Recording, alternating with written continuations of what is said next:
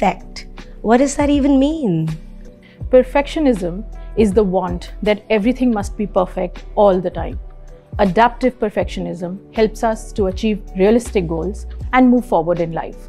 Maladaptive perfectionism sets unrealistic and unachievable goals and then leads to anxiety and depression when they are not met. And therefore, self-worth is often tied to how we achieve and what we achieve in life. There are several strategies to overcome harmful perfectionism, such as challenging your unhelpful beliefs, making realistic, smart goals, learning from past mistakes, not expecting to be successful every single time, and going with the flow.